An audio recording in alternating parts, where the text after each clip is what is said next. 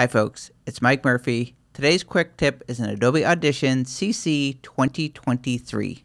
In this tutorial, I'm going to show you how to configure your audio hardware settings. This is your default input and default output settings. To set up audio hardware preferences so you can record audio into Adobe Audition and listen to sound coming out of Adobe Audition, come up to the top menu, click on Audition, Settings, and then select Audio Hardware. In most cases, the only settings that you'll need to change are the default input and the default output.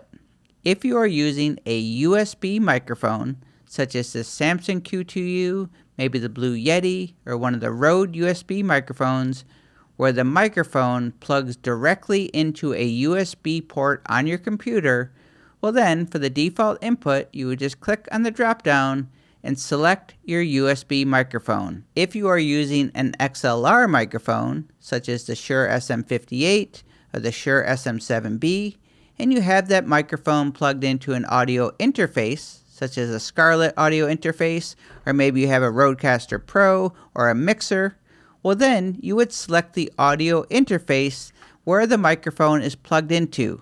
So in my case, I would click on the drop-down for default input.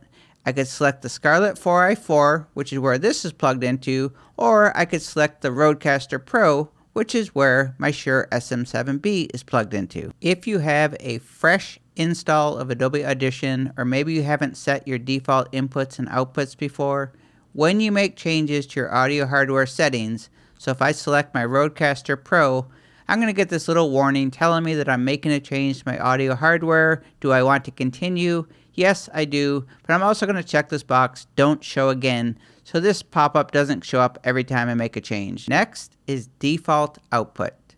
What device are you using to listen to audio coming out of Adobe Audition? So if you are using headphones, where are your headphones plugged into? In my case, my headphones are plugged into my RodeCaster Pro, which is the same place where my Shure SM7B is plugged into. So for my default output settings, I'm going to click on the drop-down and I'm going to select the RodeCaster Pro Stereo.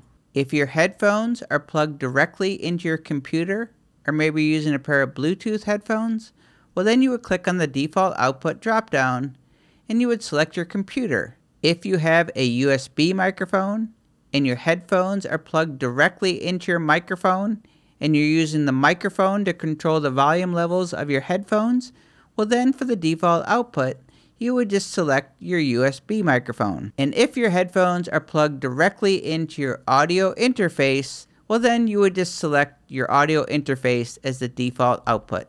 For Mac users, when you select System Default for inputs and outputs, whatever you have selected on your Mac as your main output and input settings, that is going to be automatically used in Audition. Once you have your default input and your default output set, click OK. If you are speaking into your microphone and you're not seeing any levels bouncing up and down, we'll go up to the top menu, go to View, Metering, and then select Meter Input Signal, or remember the must-know keyboard shortcut Option or Alt-I. When you click on that, if you have your input settings correctly, you should see the levels bouncing up and down. That is how to set up audio hardware preferences in Adobe Audition CC 2023. My name is Mike Murphy. Cheers.